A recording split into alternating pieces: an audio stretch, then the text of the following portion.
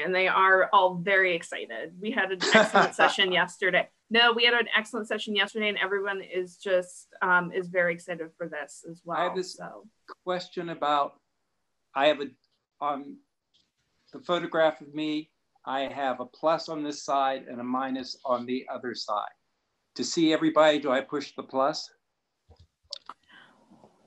You're on an iPad, maybe. I'm not sure.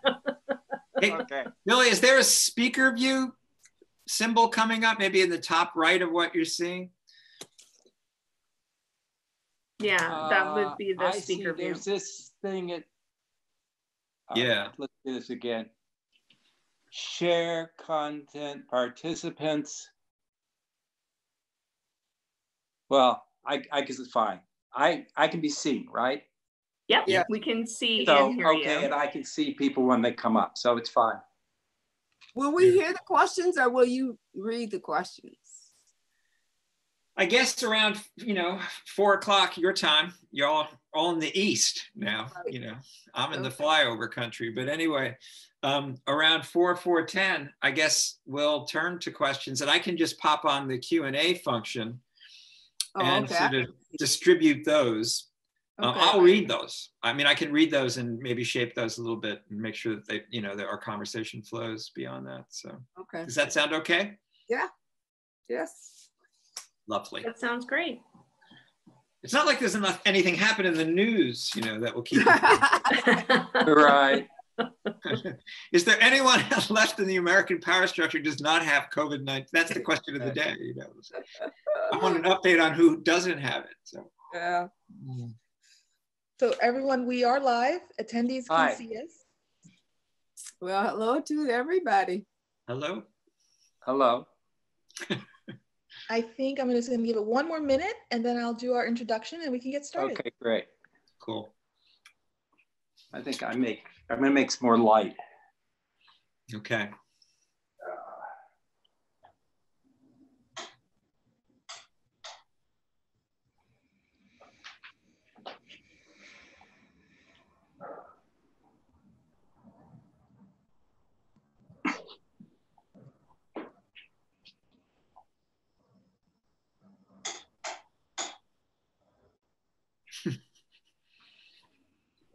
Now, what if we, okay. We're good.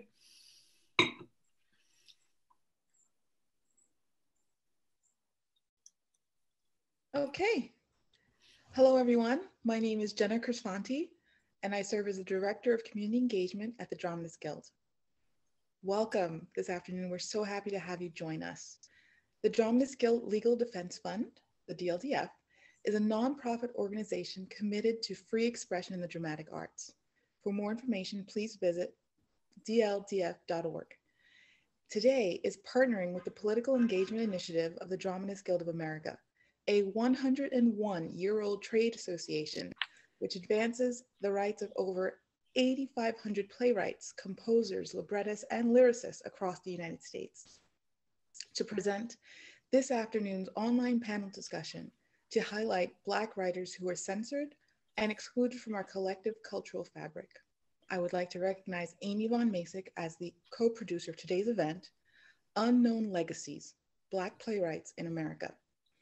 DG and the DLDF are proud to welcome William Maxwell, Professor of English and African American Studies at Washington University in St. Louis, Mary Helen Washington, Distinguished University Professor in the English Department at the University of Maryland, and William Harris, Professor Emeritus at the English Department of the University of Kansas, to discuss playwrights Amiri Baraka, Alice Childress, Claude McKay, Lorraine Hansberry, Richard Wright, and many more, and why these eminent writers are not part of the theatrical canon as we know it today.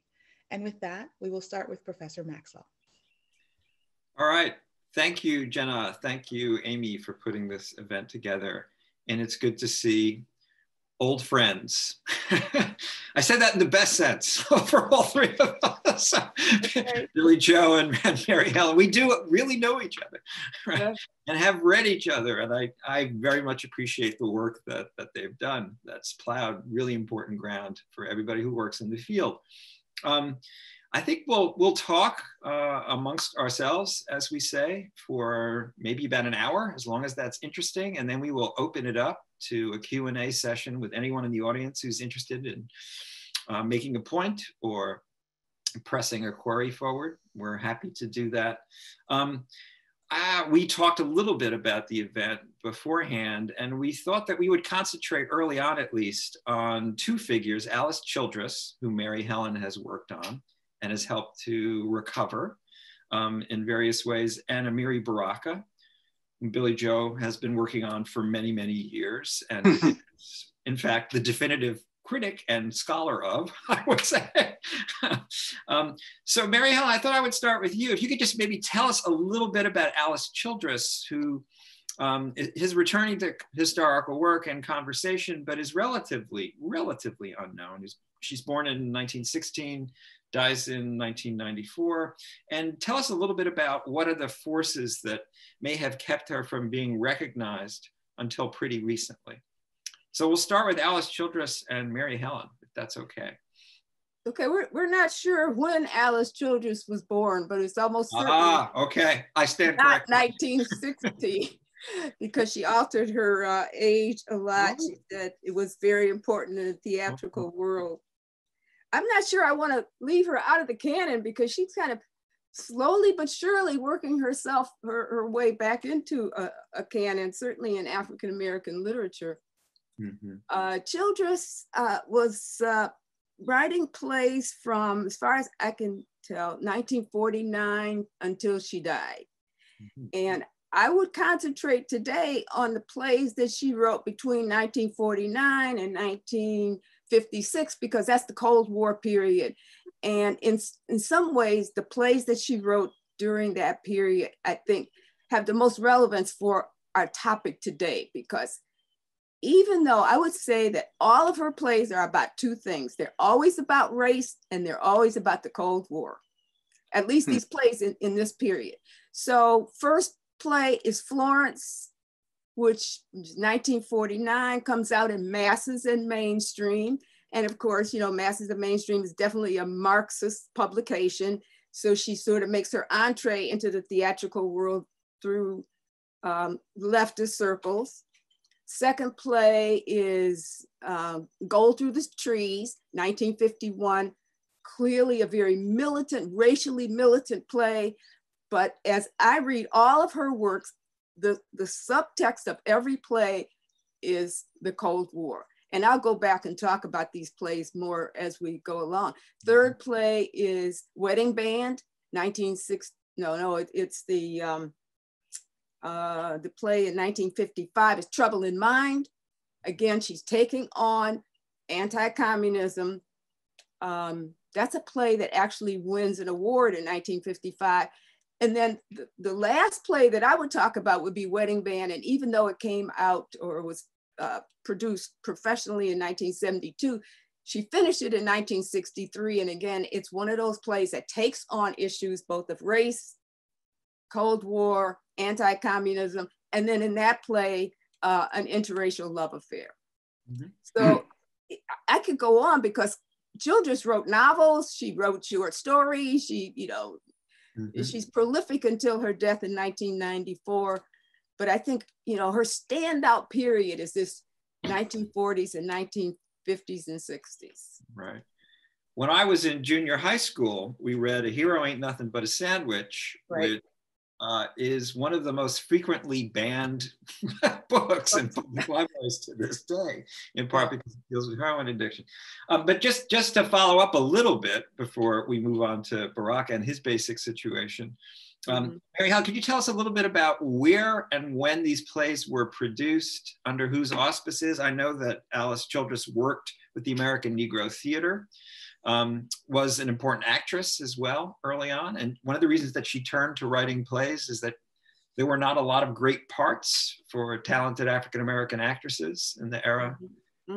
So, her first play is Florence. And as I say, it was published in a Marxist magazine, but it grew out of her work with the American Negro Theater.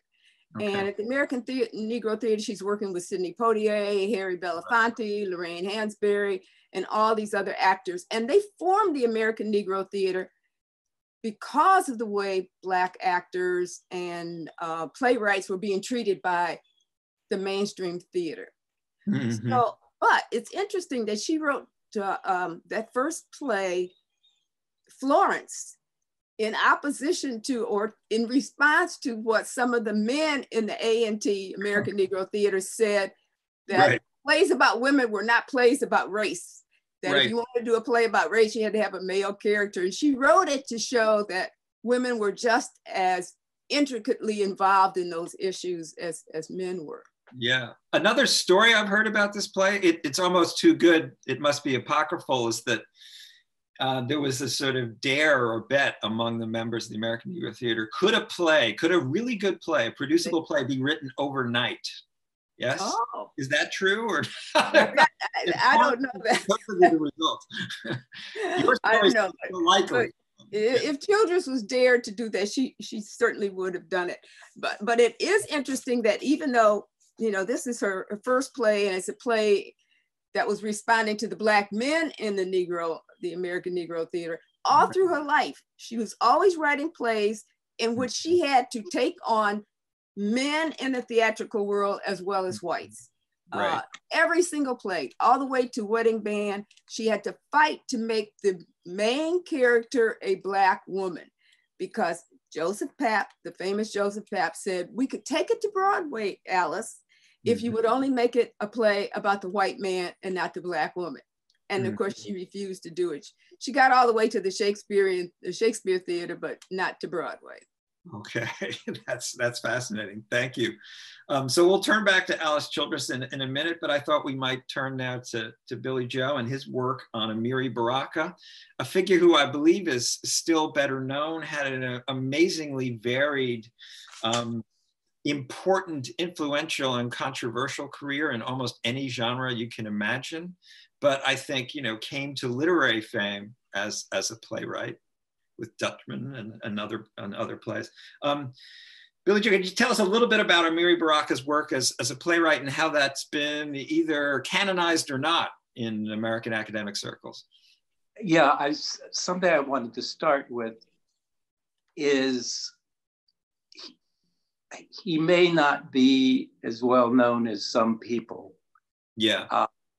But he is known by a lot of people. It's just like it may not be absolutely, it's not going to be Broadway, but there are people who know him. There are books appearing on him right now, scholarly books. So he's just, there is something called the Amiri Baraka Society, which sort of amazed me. I didn't think Baraka would, ever have a society, that he was too wild and unconventional. And it turns out to be a really terrific organization. But so he's not totally outside the limelight, but it's always sort of it's kind of a problem to get him center stage. And you think about, in this moment of all concerned about race, he's not quoted very much, which really surprises me. And Baldwin is quoted a lot more. And I just think I don't think it's really true, but they find him safer to quote. They're more comfortable with Baldwin, and they're less comfortable with Baraka. But he started out, and Dutchman is the play he's made him, and he won an Obie for, and that was 1964. And he was on his way to being this incredibly famous writer. He is a famous writer, but not famous in the way he could have been. And what happened was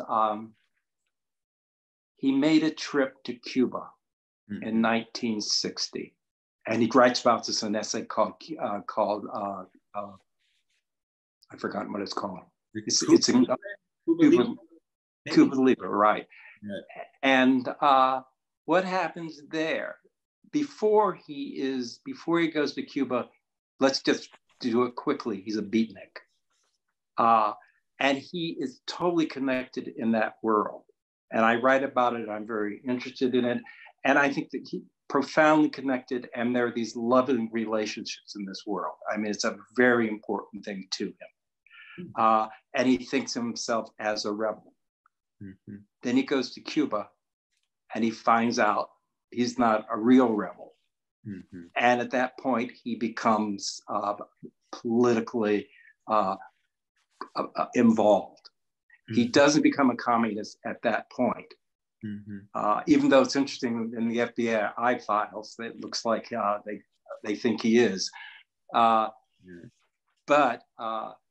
he's radicalized, and he comes back to the United States, and he's disappointed with the beats.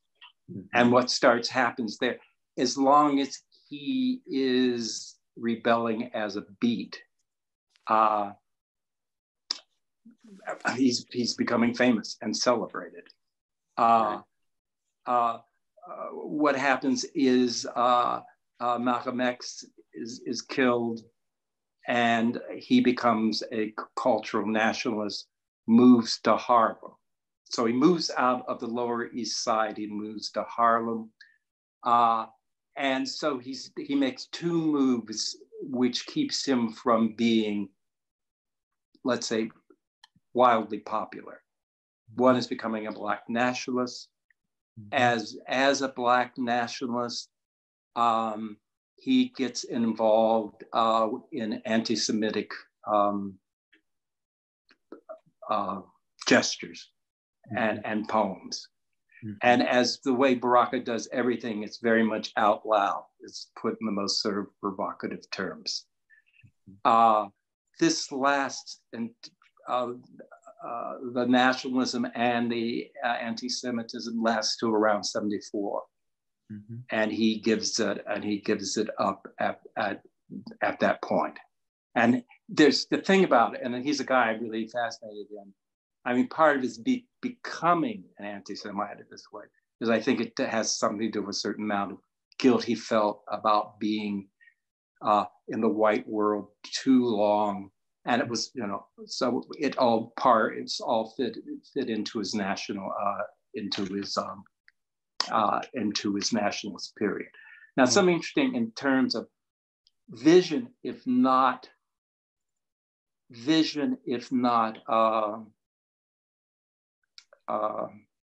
censorship, is when Dutchman is performed in '64 downtown in the Village.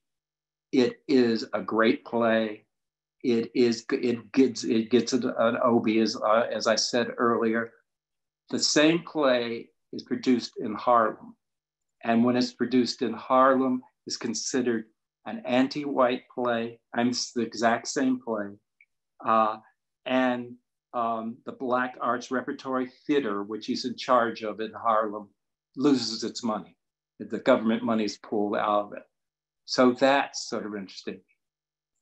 And another thing is just, in terms of how this works, a friend of mine who runs much more highfalutin circles than I do, was talking to somebody on the MacArthur Foundation. And this is approximately what this guy said. He said, I don't care if that anti-Semite writes as well as Shakespeare, he'll never get a MacArthur Fellowship. And so I think, that's one of the most powerful forces this period where he had taken on anti-Semitic character. There was a later controversy about a poem around the 9/11 events that. Right. And what's interesting about that? Yeah, please. Like, I'll be right back. Please tell that story and I'll be right back. Okay, go ahead.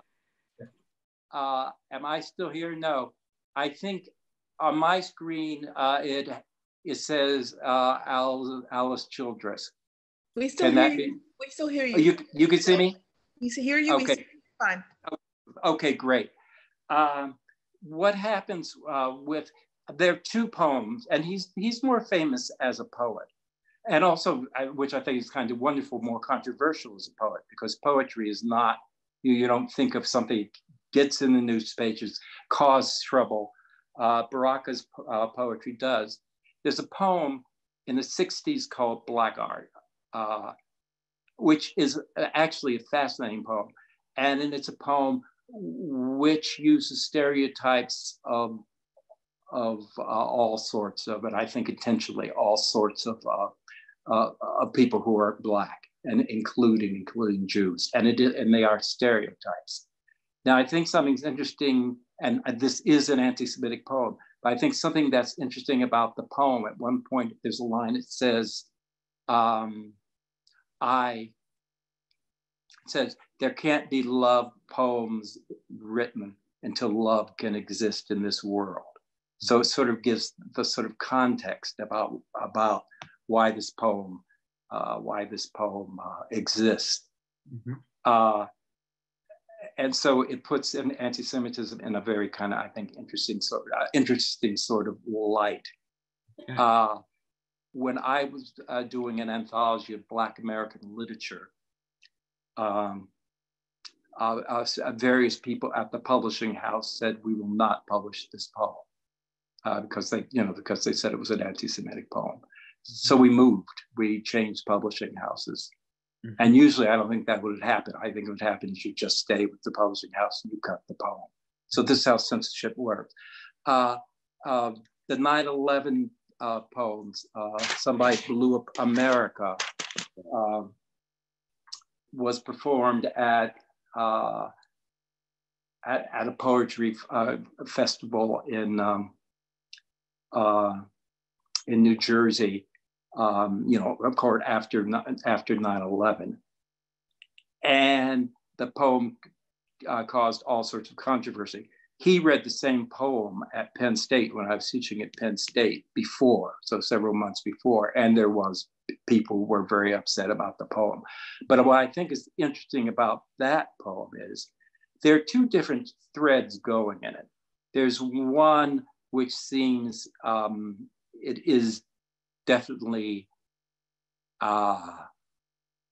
anti-Israel. I don't think it's anti-Semitic. I know some people make this distinction. I do. There's another section of the poem which is talking about Jews and various people being victimized. But what has happened, I was talking to this gentleman, this just happens over and over, and he said, I really can't read Baraka. And he quoted certain lines from the poem. And he knew really nothing about Baraka. So what has happened is, and this is a form of unfairness tonight, is people have gotten together, quoted some sections from this very complicated sort of poem, and that's all. And they don't talk about the other parts of it, the rebellious parts of it, the condemnation of the Nazis, etc. Well, thank you. Just before we move back to Alice Childress, a kind of last question in this preliminary round, if we want to call it that. I like Brown. Yeah, that's good. That's good. Baraka is not an actor per se, not a member of Equity. Oh, but he is one of the most talented, amazingly powerful readers of poetry. Yes. That you can imagine.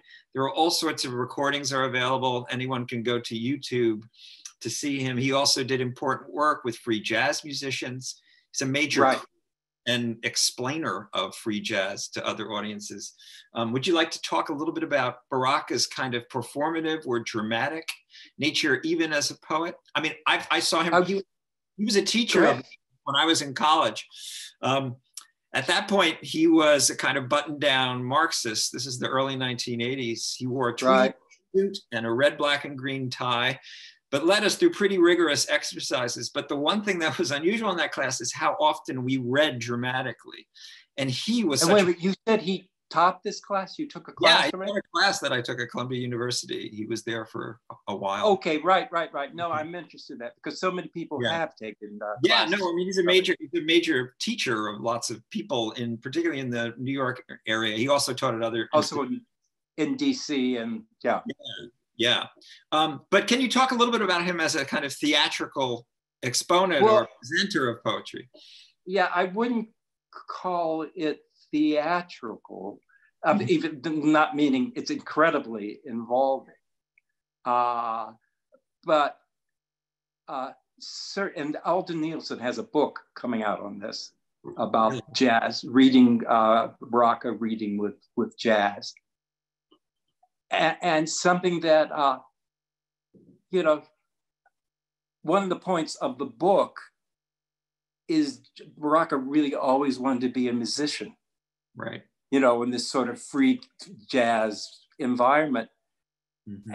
And by performing as he does, you know, when he starts, I don't want to do this because I'll knock off the, but, you know, when he starts to read a poem, he goes, you know, he creates a rhythm. Mm-hmm. And he, you know, he even sings at some point. And sometimes it's quite wonderful. Mm-hmm. But I think, you know, he is thinking of poetry as performance. And when I interviewed him once, you know, I said, you know, what form do you want your poem to be in?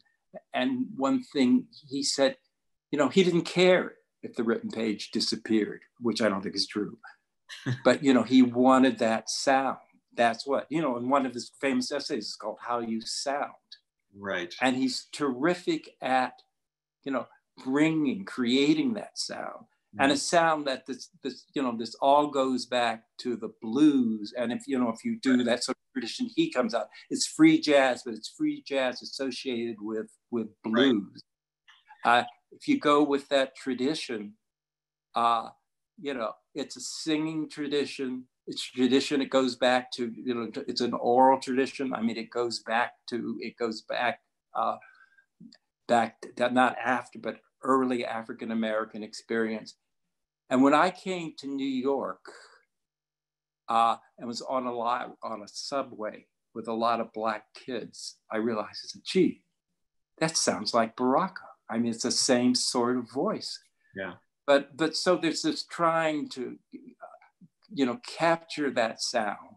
Mm-hmm. And the sounds of the music. And it is quite extraordinary. And people are taken by it over and over. Right. His poems are full of attempts to register pure sound, right? Yeah, absolutely. Invented word. Yeah. And, you know, all the scatting. Yeah. And that, all the making up sounds. Yeah. Yeah. Okay. One of the, someone on chat in the audience mentioned that Baraka had taught at Stony Brook. I believe he had an appointment there for a long time. Thank you. I taught with him at Stony Brook. Really? Okay, that makes a lot of sense. All right, but Mary Helen, I think that you have a more sort of visual presentation that you may want to give us as part of this introductory.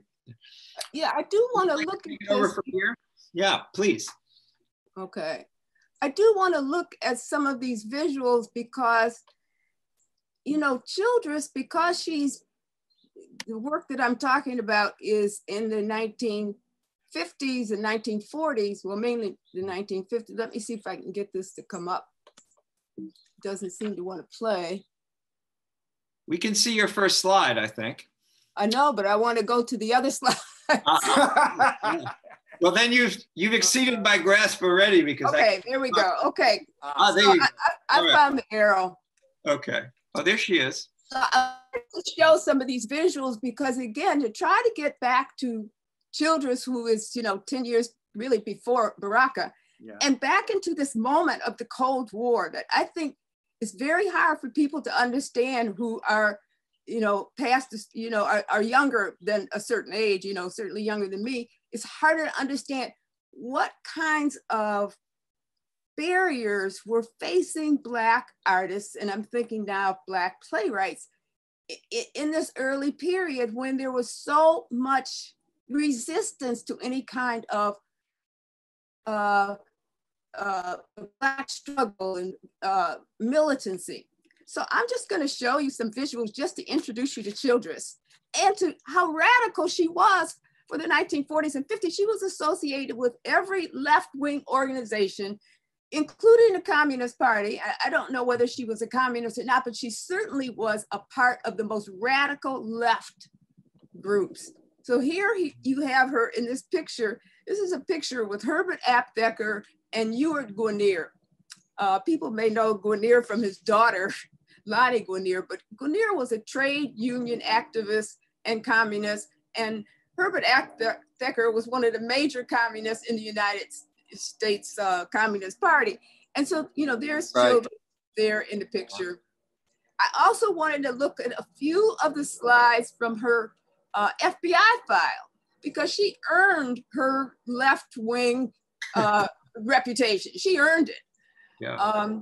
So, you know, every page has a list of all the organizations that she was involved in. I just have to look at some of these, from the Civil Rights Congress to the Frederick Douglass School, Masses and Mainstream, the Jefferson School of Social Science, where they taught Marxist philosophy and Marxist history. All of these eventually are going to be on the Attorney General's subversive list. And Childress seems to have been, I'm sure she wasn't unmindful of her FBI file, but she seems to be absolutely, you know, intrepid, just, you know, being in all these. She walks in the May Day parade. She works with the things that we wouldn't even think of as radical, the teachers union. She tried to get she was always trying to get Black actors in the unions where whites were segregating themselves. She's a member of the National Council of the Arts and Sciences and Professions. And again, to our 21st century eyes, that just looks like a little organization. It was on the Attorney General's subversive list, right? And then there's the Committee for the Negro in the Arts. I think that was one of the major organizations that she was involved in. And it's interesting, one of the good things about the FBI file is it gives you so much biographical information.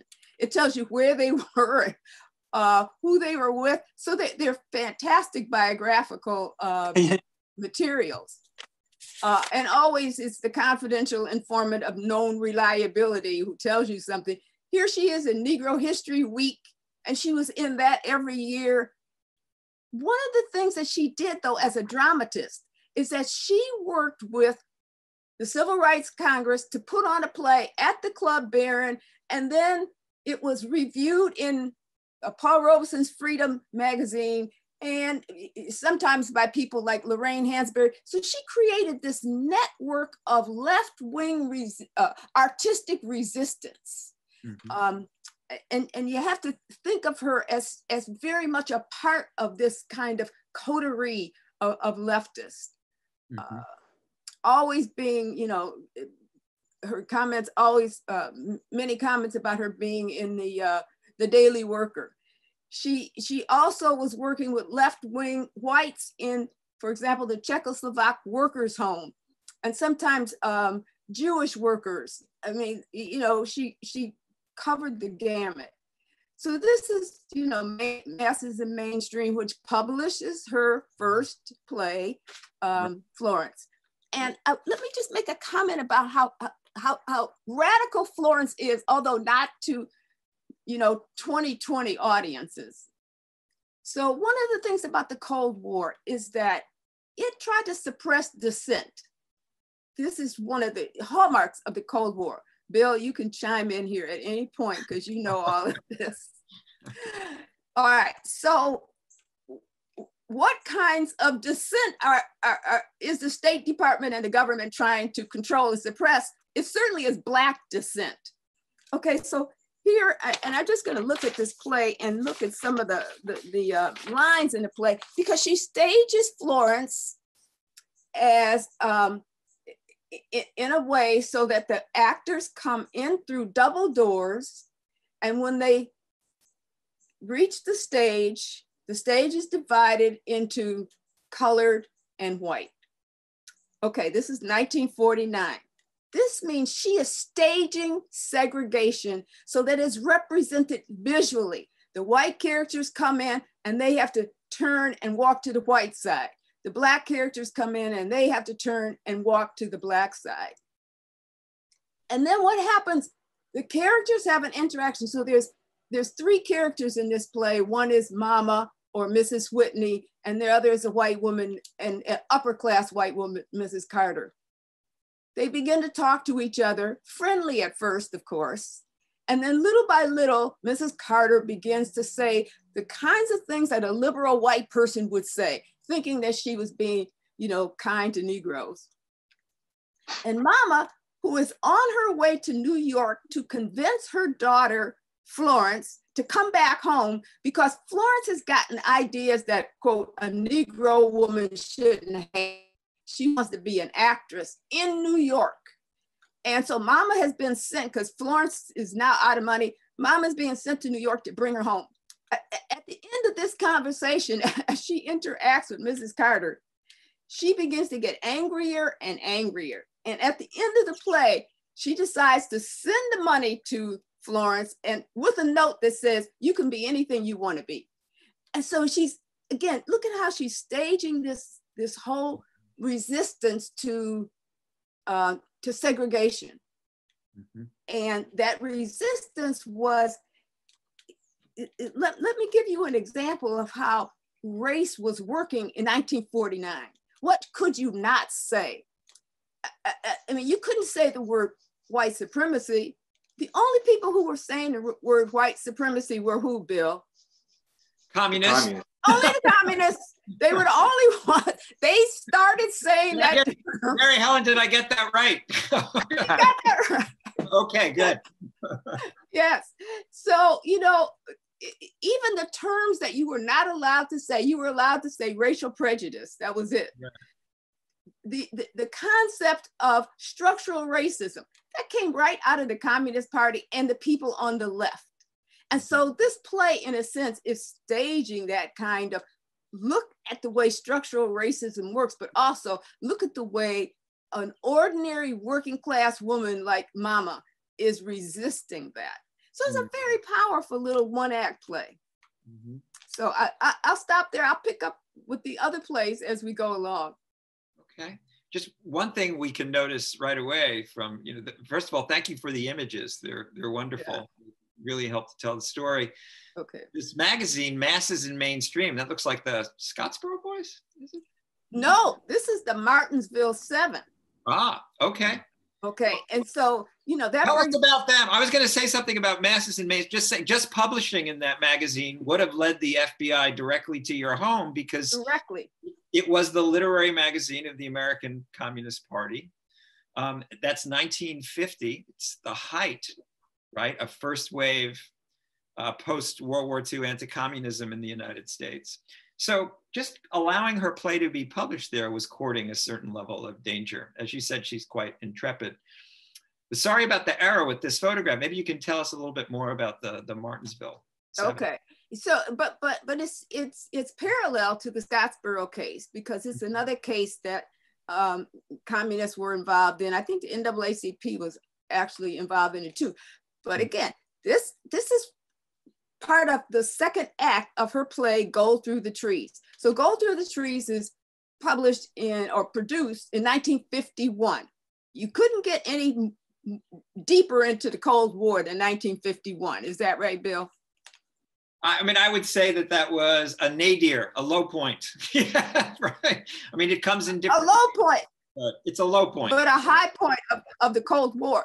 Yes. So Gold Through the Trees has 4 acts in it, and it's a dramatic review. It's a dramatic musical, and civil rights play, I guess you would call it.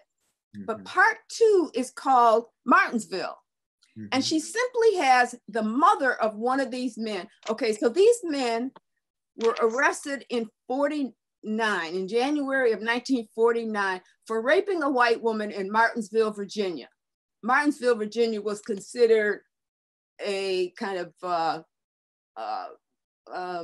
more liberal place, which of course in 1951, could have meant, downright racist. Is it near Atlanta or?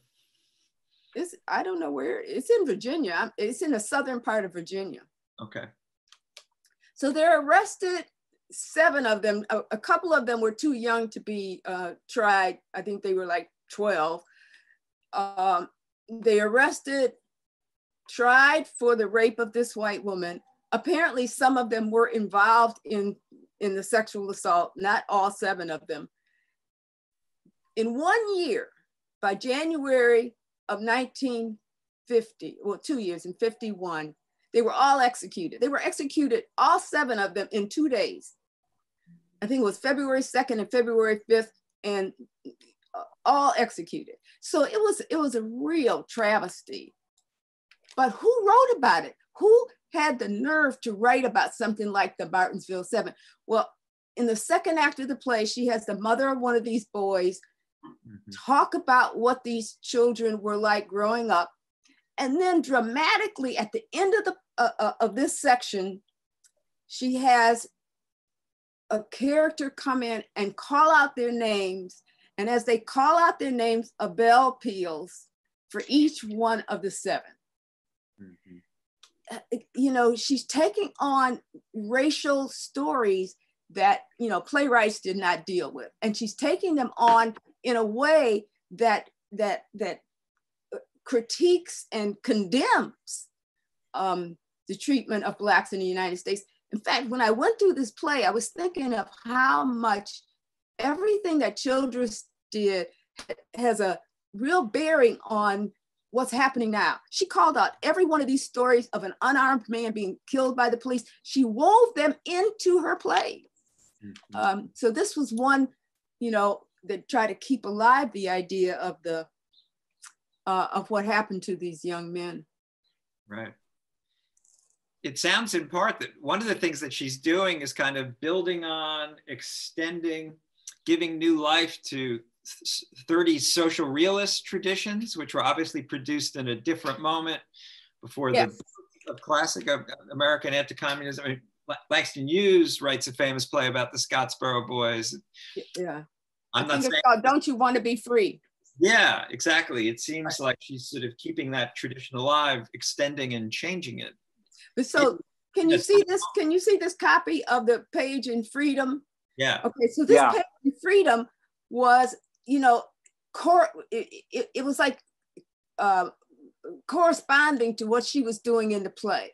So, you know, Childress is working on Freedom, another publication that's going to be banned by the Attorney General.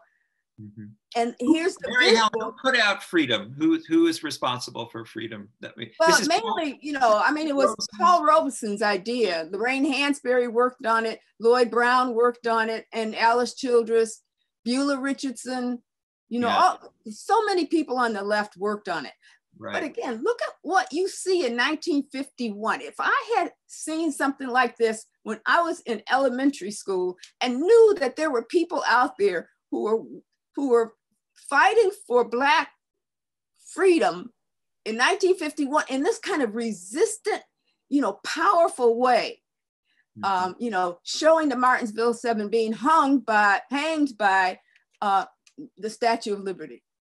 You know, that's the kind of thing that leftists did visually and Childress did in her plays. Yeah. And it's interesting that the word at the bottom of this, the critique is, this is an example of white supremacy. Right. 1951. That's amazing and prescient in all sorts of ways. It's also interesting too, since we're talking to dramatists, that these circles of resistance seem to be constructed, at least in part, with dramatists at their center, right? I mean, you have Paul Robeson, right, who's obviously does a lot of different things in his life. He's a major political figure, but, you know, an actor, right, and writer of plays as much as anything. So I have a fancier question, but there's one real practical question up that I think a lot of people are probably thinking through right now as you give this presentation about Childress and Baraka.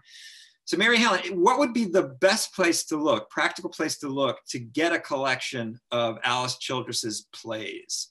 And I'm going to ask the same question to Billy. If you were going to buy a single volume or a couple in order to just confront this work, where would you start? Well, you know, Kathy Perkins put out a book on Childress. I think this might be the only book that I've seen that has a collection of her plays. And she doesn't have all of them, but she's got all of her 1950s plays here. And you know, as you asked this question, I'm surprised. Pardon? What's it titled? I'm sorry. It's called Selected Plays, Alice Childress. Okay. But I was surprised when I got this book that there is no real scholarly collection of Childress's plays. I mean, one that would introduce them and put them in their historical context and their, you know, scholarly academic context. There's nothing like that. There's been, you know, relatively little attention paid to Childress. I just found a clip of Childress reading at a play reading. She's reading along with, trying to think of Max Roach's Abby Lincoln. Abby Lincoln is reading the part of Julia in Wedding Band, and there's a little clip of them on YouTube, and it's the first time I've ever seen Childress, you know, live, and certainly the first time I've ever seen her actually read her plays, and she's a fabulous actor. Yes, yeah. She's an award-winning actress early in her career, absolutely. Yeah, she, you know, she actually, now she, all the things that I've read say that she won an Obie in 1955 for Trouble in Mind. But Perkins says that she was not able to find any real documentation of that. But I do think that that is true. Yeah. She was very well known in off-Broadway circles too. Mm-hmm. So Billy Joe, what would you suggest to folks trying to find their way into Baraka's work? Yeah, well, one thing, okay, two things, and this isn't self-advertising. The first thing is my collection. He's bragging. This is the standard collection. Okay. And the reason, I mean, so this, I don't know what it's about, 81 something. Mm-hmm. No, that's can't be. It doesn't matter. It's been out for about 20 years now. Mm-hmm. But when I did it, and so what it is, it's so it's called the Leroy Jones Amiri Baraka Reader, mm-hmm. Edited by William J. Harris. And who published that, Billy Joe?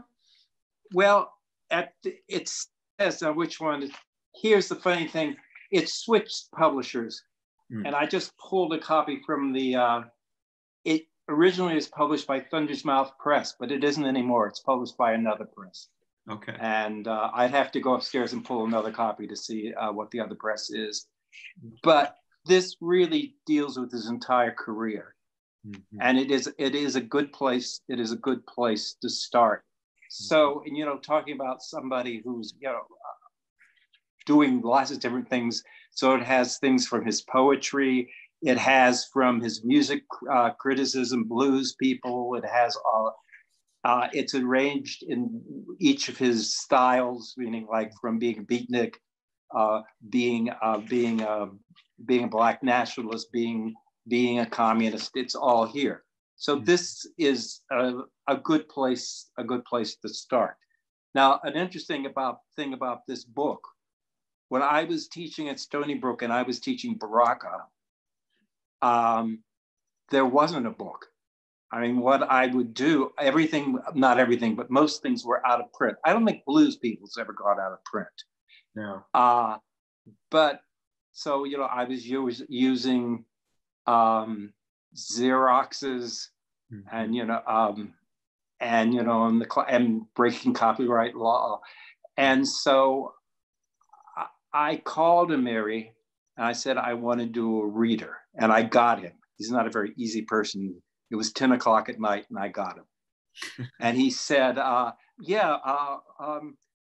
can do it. And Thundermouth Press is interested in it.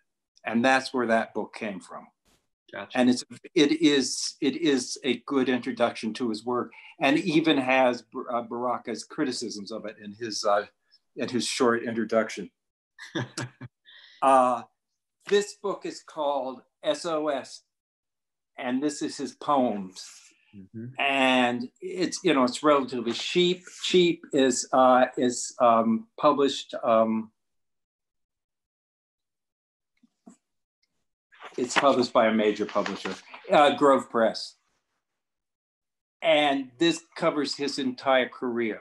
And this is the best book So you get the career was published, just like a year before he died. It has some extraordinary new poems, some beautiful lyric poems, and it covers the career.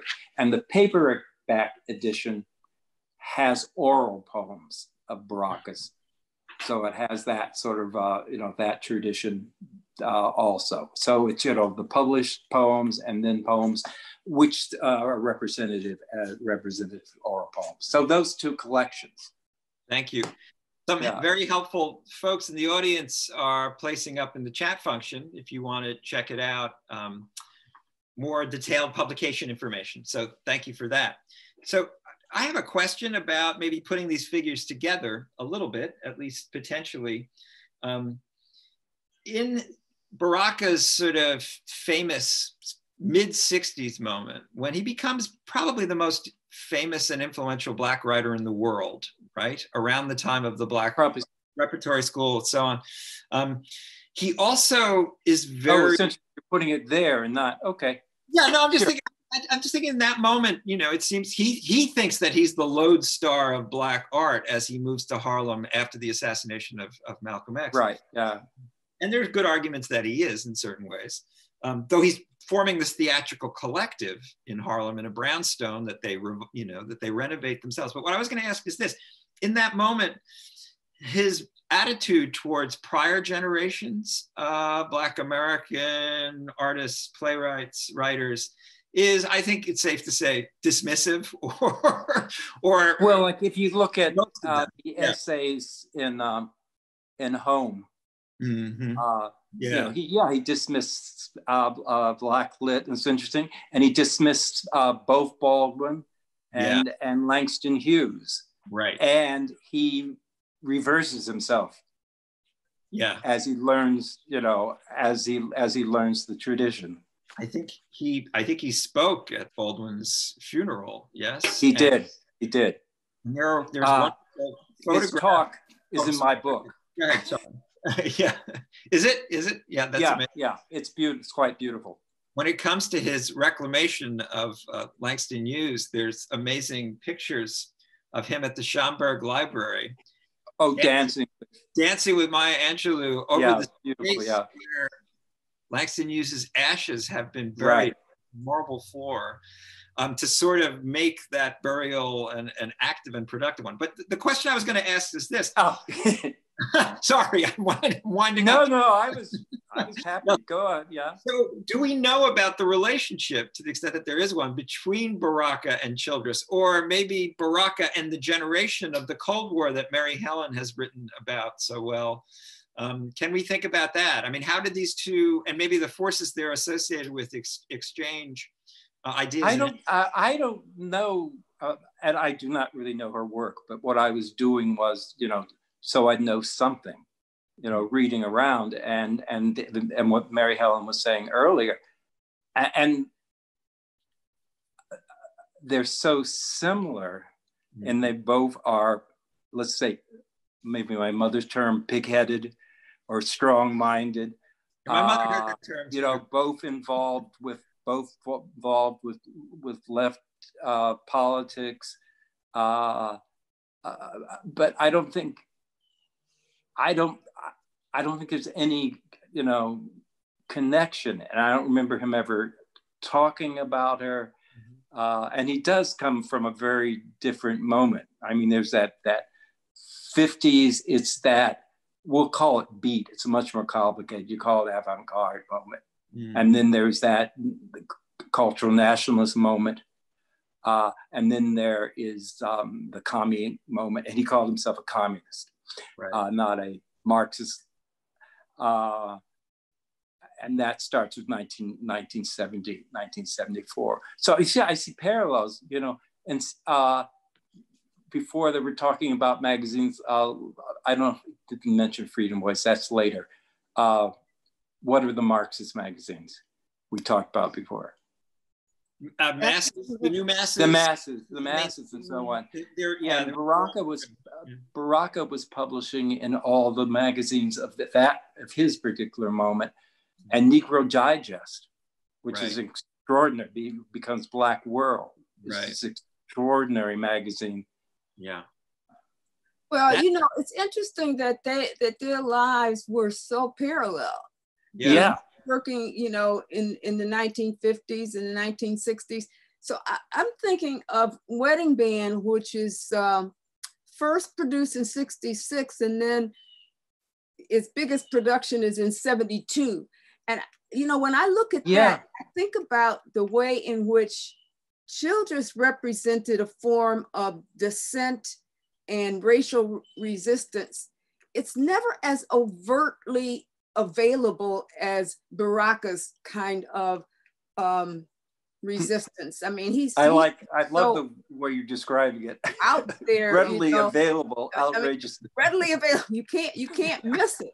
Okay, so I want to think about Wedding Band and the kind of racial resistance and racial power that's in this play about a Black woman who is in a relationship with a white man. Mm-hmm. Now, the first thing that happens, of course, is that people like John Killen say, oh my God, you betrayed the race. This is the worst thing that you could possibly do in the 1960s when all this militancy is going on. But look at the way she stages this play so that it's actually about this Black woman moving into a Black community of other women as she tries to work out this relationship with this man. Right. And Childress never lets you forget that these two people do love each other. Mm-hmm. But what she does is she puts them on an equal footing.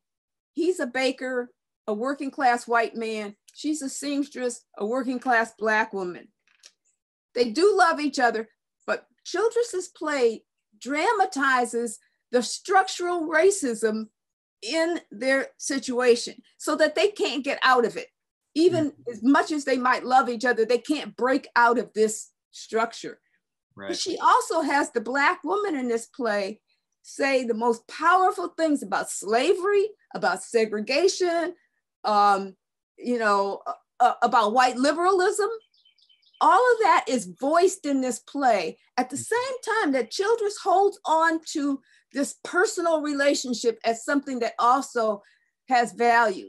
That's a kind of nuanced story that in the 1960s, it didn't have the relevance as something like Dutchman, where, he gets on the train and says things like, to the white woman, like, Bessie Smith hates you. You can't claim it. All of the things that he does in that play, like I say, are immediately, strike you, with their militance and anger. Right. Childress weaves that anger right in here, but she never leaves it there. She makes you go deeper. That's really interesting. It is. I was going to say, Marianne, do you have other reflections on Childress's encounter, in the 60s with Black arts ideas? Does it affect her career, even if she's not in direct, contact with Baraka? Or maybe that's just not important to her. Like you're saying, she's working in a parallel, related, but maybe separate tradition. So, I don't have any specific thing that she said about the Black arts movement. Mm-hmm.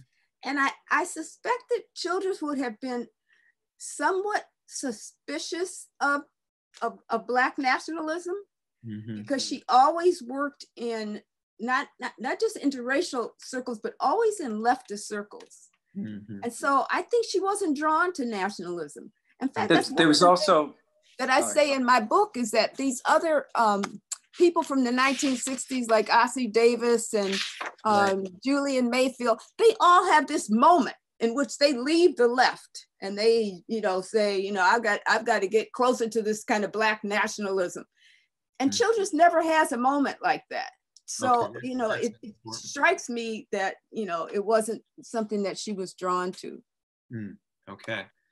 Billy Joe, sounded like you wanted to say something there. Oh, I just want to say something like there's also both with the Beats and with the Black nationalists, there's this strong sexism. So that was something that seems like she would not find attractive. Yes, yeah, particularly in early Baraka. So, so it is now 3 p.m. my time in St. Louis, 4 p.m. in Eastern time. Right.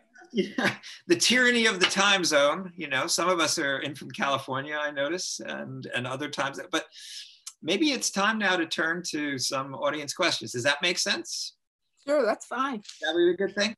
So we're going to go to the Q&A function.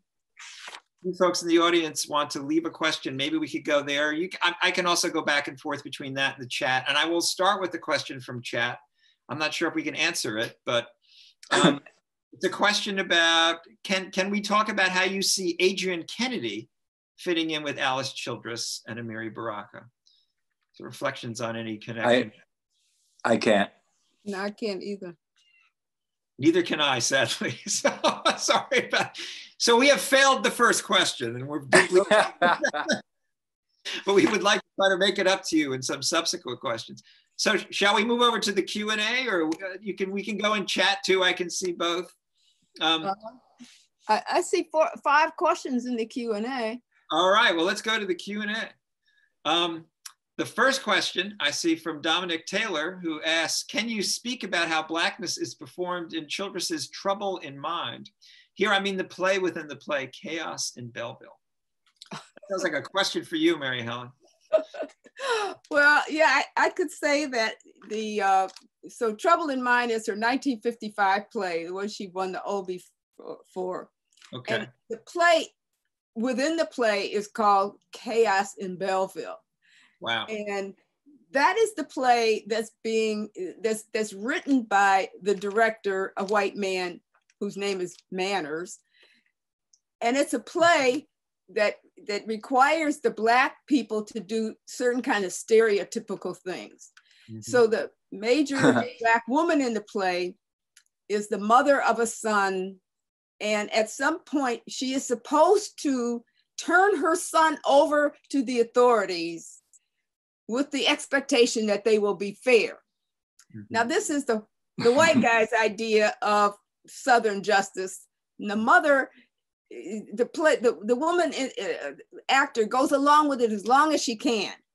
And then, you know, she really can't stand it anymore. And she said, I can't find yes, I can. I think I have, nope, I don't have it right here. But she says, why would his mother send him out to, you know, to these authorities, knowing that she can't trust them? And, you know, Manners says, well, you know, this is the play. This is how I wrote it. And she said, you know, that's the problem.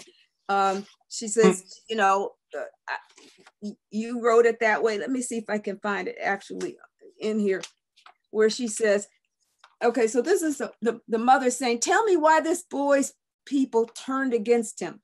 Why are we sending him out into the teeth of a lynch mob? I'm his mother and I'm sending him to his death. That's a lie. Okay, then John, but his mother doesn't understand. Then Willetta, everything people do is counter their mother. Mm-hmm. And then there have been cases of men dragged from their homes. In other words, there have been cases like this. And then the Black woman says, but they was dragged. Mm-hmm. You know, they weren't sent to be killed by their mama. So she's staging this resistance to the white man's idea of Black life in Chaos in Belleville. And again, it's another way to me in which Childress is also staging a kind of Cold War dialogue. This is the kind of soft liberal position that the white audience could stand. And at some point, Manners says that. He says, this is as much as a white audience can take. And so then you realize, you know, that the other play is reacting to, you're actually creating a play that is soft enough for this audience. Okay, thank you. And now we have a question about 2 plays of Baraka's that I believe were published together, The Toilet and Baptism, probably his best known plays after Dutchman. Mm-hmm. Billy Joe, do you have some reflections on those and how they might fit into some of the issues we've been talking through? The Toilet and what's the other? The Toilet and Baptism. Yeah, a little on The Toilet, nothing on Baptism. Okay. I think it's an interesting play in a lot of ways. Mm-hmm. One, I mean, a scene comes up in it. Well, it's about kids. Yeah. And there is a white kid, and they're black kids, and the white kid is, you know, like they're friends, but his friends don't like that to be, and finally it ends up with a fight, and the white boy is beaten up. I can't remember by him or somebody else. I want to show this picture. Oh, cool. Can you see this? Higher. Mary, yeah. Perfect. You can see it. Okay, this is a staging of the toilet in Detroit, Michigan, back in the 60s. Yeah. And I think it was staged by Woody King, who works in New York now. Yeah, and Woody King does a lot of Baraka stuff. Okay, but the story is, you know, that these people are all, you know, they're arguing. The young men are arguing, and they're bullying the white kid. And it turns out that one of them, I think it's a black guy, is gay. Mm-hmm. And he's the one that goes back. Yeah, well, at the end to comfort the white guy. Yeah, but what happens? Yeah, that happens. I mean, the character, it's the main character, and I don't know if he's gay or not, but he comes after this macho thing and beating up the guy. He comes back. He comes right. Yeah. And he comes back to comfort the guy. Now Baraka talks about that ending and said he was kind of forced to put it on, and I don't know if that's meaning like that. To put on what? The ending where he comes back and comforts the guy. I think no. Yeah, I don't. Right. That's a great. I just like your sound. Nah. No, he didn't want to admit that he had that gay ending. Yeah.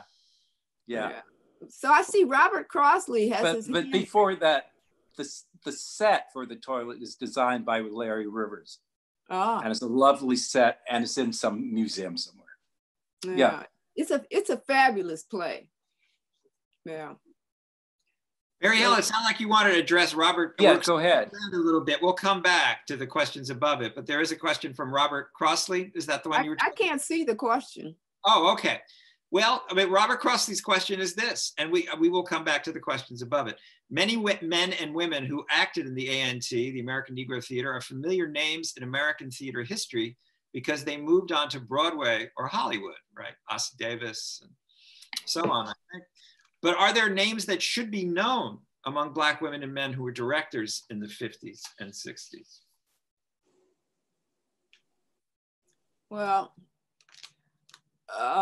directors. Yeah, or maybe just figures out of that world, right? Of Black theater in the 1950s. I mean, well, maybe B. Richardson.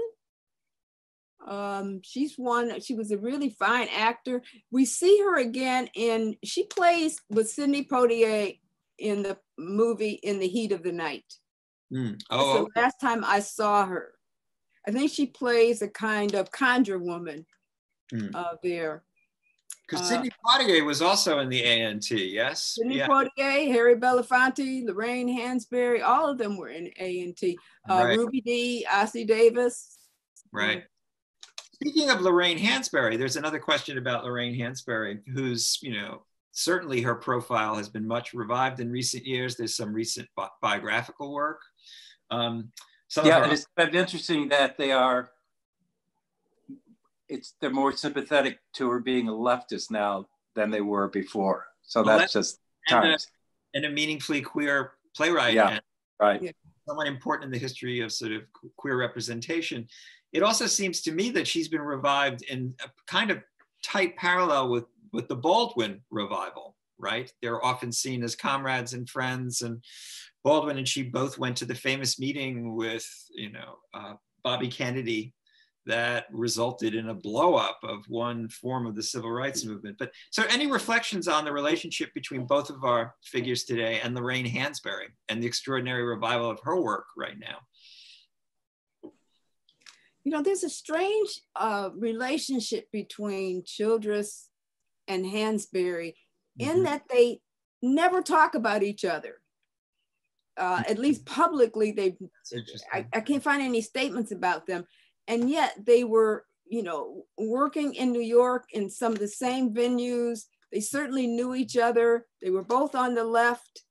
But I think that there was some kind of, I don't know whether it was competitiveness or animosity between them. So I don't know. And then, you know, Hansberry's play comes out in '59, and it just kind of takes over the whole, you know, Black media scene, and everything else gets wiped out. You know, we see very few revivals of Childress's play.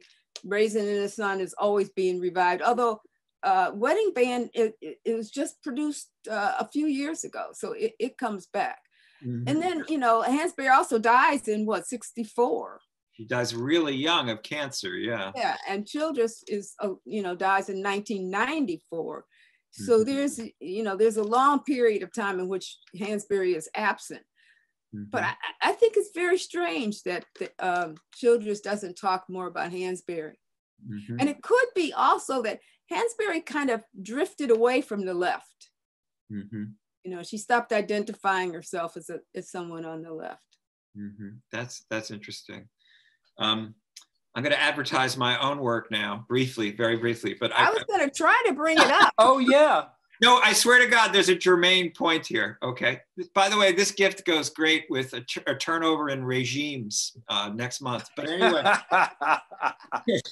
and we are going to have one.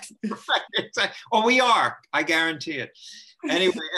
No, can I tell everyone, just so they know, that your book, FBIs, Eyes, EYES, is for everyone at home, everyone watching, it was the cornerstone of this entire event.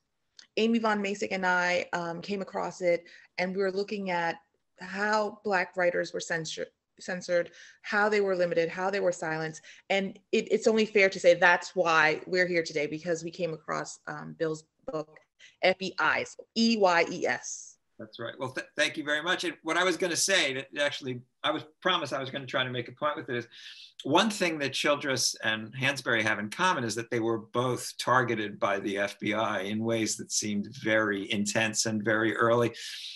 Lorraine Hansberry has one of the longest FBI files of any Black writer of the 20th century. They were fascinated and worried about Raisin in the Sun, the FBI was, and they sent agents out to review the play before it made it to Broadway.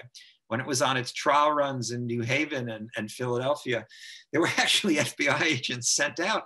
And in her FBI file, there are pretty elaborate reviews of the play that show, you know, both, let's just say, heavy political interest, but also a certain amount of insight into aspects of its politics around the question of Africa that critics and other readers haven't emphasized till recent years. So it's pretty fascinating that way. Yeah. But anyway, let's get back to these questions. Oh, you didn't know? What?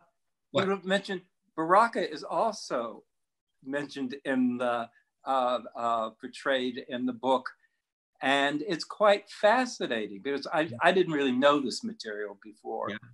Yeah. But it's fascinating. The agents are so taken by him. Yeah. You know, they're sort of seduced. It's not that they don't find him evil and bad, but they find him also attractive. Yeah. So it's quite incredible. And something that Mary Helen said earlier, and I felt bad about it when it went through my mind when I was reading this material. For a literary agent, for a literary critic, these FBI files are great. You say, I said to my wife, I said, gee, if the FBI, you know, snooped on everyone, what fabulous material we would have. One of the reasons this book exists is because Mary Helen kindly gave me a copy of Alice Childress's FBI file a long time ago now. So she was willing to share her research, let's put it that way. Right.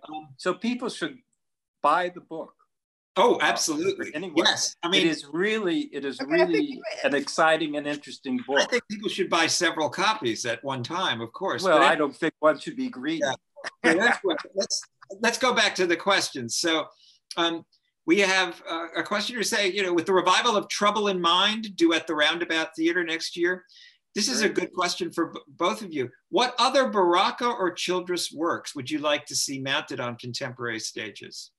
Right? If we're going to pick 2 or 3 that, you know, could be redone and you think would have a particular form of address in the present, what would you like to see revived? So I would like to see her 1951 play, Gold Through the Trees, revived in a modern kind of representation. Mm-hmm. So here's a play that begins in Africa, and there's an African woman reciting a poem about the Middle Passage. And then it moves to part 2, which is about Harriet Tubman. Now, it's not about Harriet Tubman rescuing anybody.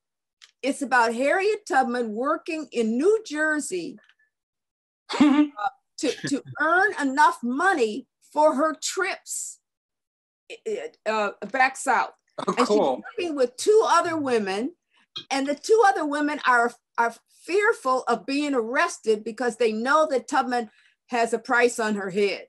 So it sounds Tubman, like an analogy with the Cold War, Mary Helen. yes, exactly. That's why I think it should be staged as a kind of Cold War play, because all of these different sections of the play are all underground scenes. So here's Tubman in the underground trying to convince these other 2 women to keep working, even though it's, you know, politically dangerous. Mm-hmm. And then the 3rd part is the Martinsville 7 part. And the 4th part is set in South Africa with 2 freedom fighters who are fighting against apartheid. Right. So I would love to see, because, you know, Childress wrote the music for it. She wrote the dance sequences. Wow. And, you know, so much of it could be visual. So the Martinsville 7 section could be done with all kinds of video and different kinds of, you know, screen images of the history of that. So that's the play I would love to see revived. Okay. How long is it? Oh, it's probably, if you did it on stage, it would probably take 2 hours. Oh, okay. But it sounds like a diasporan and avant-garde play in emphasis. Yeah. And that's the way it would have to be done in kind of avant-garde style. And I think it could be. Sounds exciting. Even if they change the Martinsville 7 to, you know, the Central Park 5. Right. Yeah. Or somehow wove that into that section. Mm-hmm. So yeah. Billy Joe, correspondingly, what would you like to see revived? I would like 2 plays. One play which is published with Dutchman, which is called The Slave. Oh yeah. And it takes place during the 1960s. A Black revolutionary comes to his to the house he used to live in. He wants to take his daughters away, and his wife is now married to a white, some sort of white guy, white intellectual. Mm-hmm. And the plays are really interesting. You know, there's a racial war going on.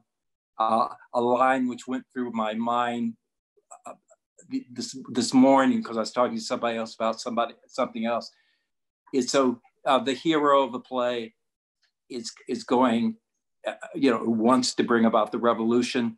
And he talks to the white guy, and he says, you know, I'd rather talk to you and my illiterate troops. And so there's this whole thing. There's something lost, a world that's been lost for him.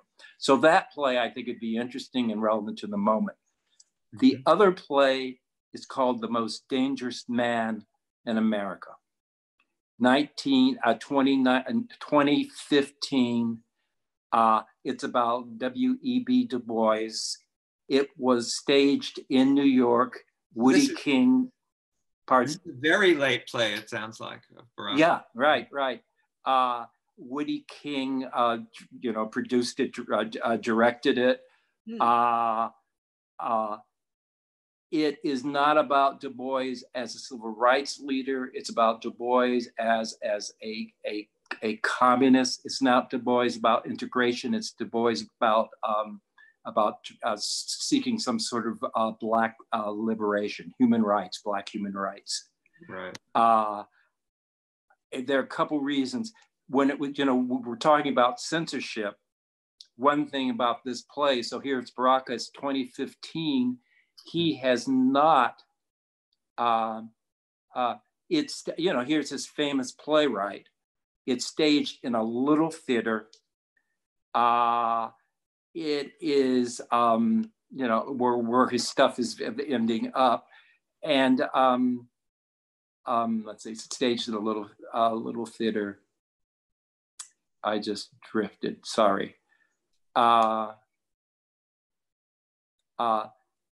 This is a way that censorship works because he's not in these big places. It's a little off Broadway theater. The review of it in the New York Times, and you can just say this is, personal, calls it basically inert and not very good play. I and the audience found it a very exciting play, but I think the Times was looking for a different sort of person.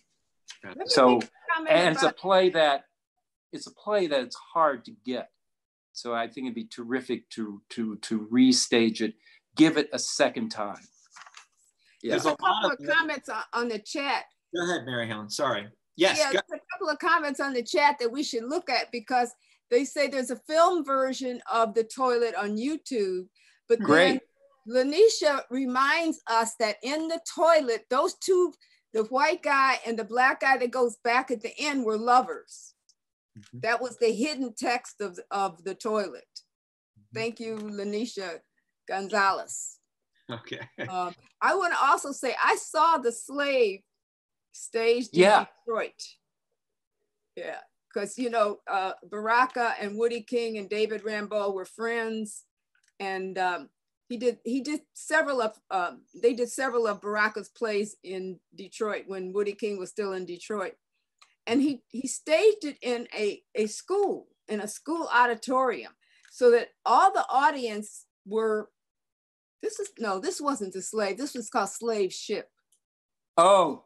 The audience had to be part of the audience, had to be part of the people on the slave ship. It was very, very dramatic. Yeah, people talk about, I've read it and been totally unimpressed. Yeah, but people who've seen it think it's magnificent. Well, it was powerful. Yeah. Powerful. That's a good word. I think both Childress and Baraka were really born dramatists. They instinctively understood what was dramatic in the retelling of these stories and staged them very well. It's why it's hard to talk about them without actually having, the performance. Right. Yeah. Same thing with Baraka's poetry, right? Yeah, I was saying the poetry, the reading, right. Lives in the moment of reading. So I want to throw it over to Amy from the dramatist group, because I believe she wants to make something like a final statement. Good. I want to hear it. So. Well, that's so much pressure.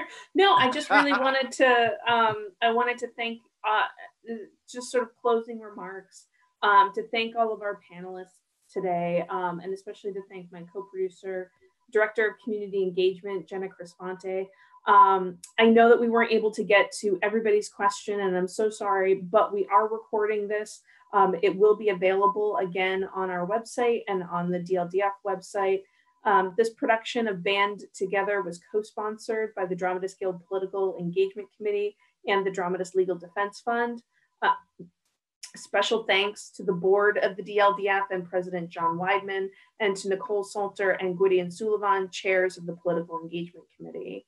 I just want to thank you all. If there's like one more question or one more thought about Baraka and Childress that either of you would like to give, we'd love to hear it. And then I think we'll wrap it up for today. Well, there's a good question on here. I appreciate the discussion. Just wondered what panelists think about whether overt, confrontational, angry work is effective to encourage social change.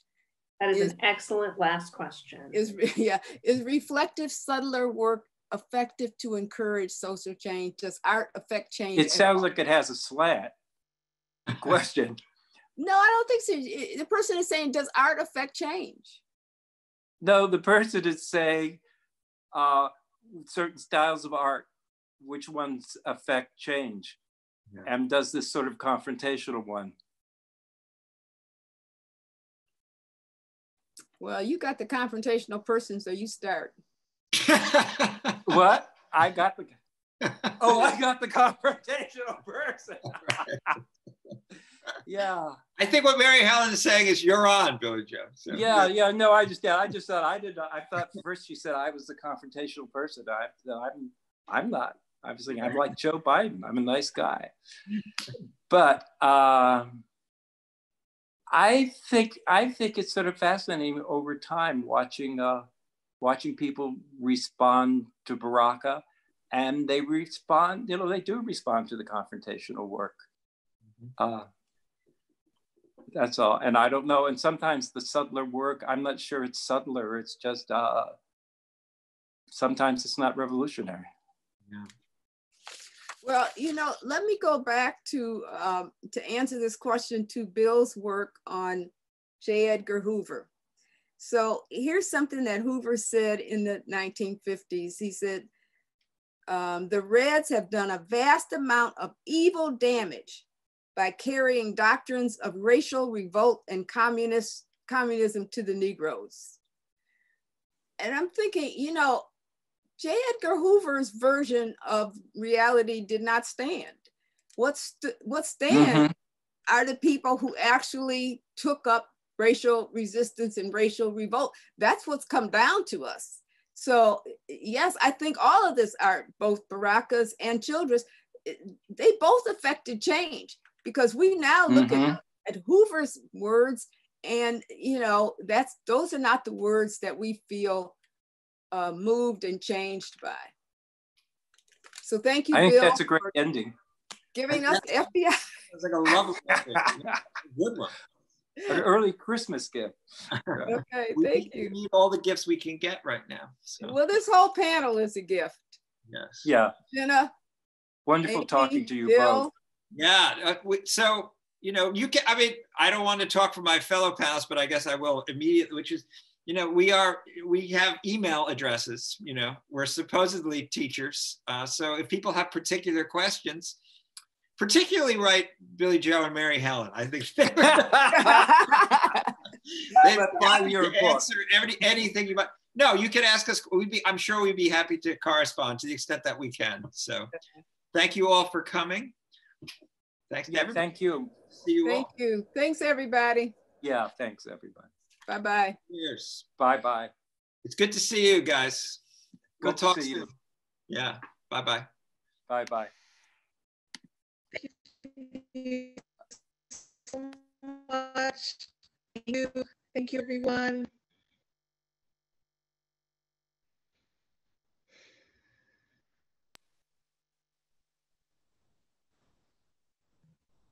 Thank you, Jenna.